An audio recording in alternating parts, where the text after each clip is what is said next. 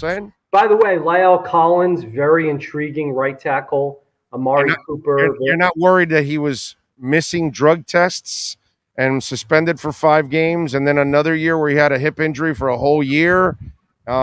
Is there any concerns there? Like, I'm with you on Lyle Collins. The only thing is, I wouldn't trade a high pick for him. You know what I'm saying? Because I got to give him money.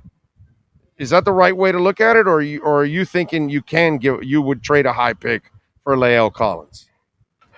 That's a great question. I mean, you would have to really obviously do the background work, the leg work. You don't want to make a huge mistake. But from a talent perspective, that's such an upgrade.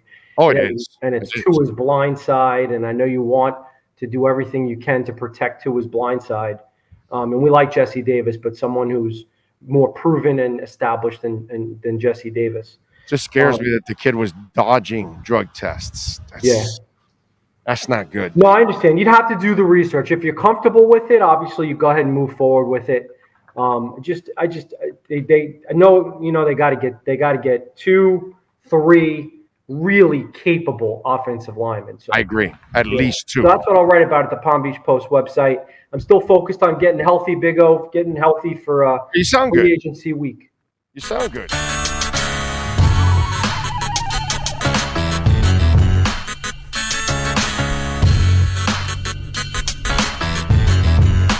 This is the Big O Show. This is the Big O Show.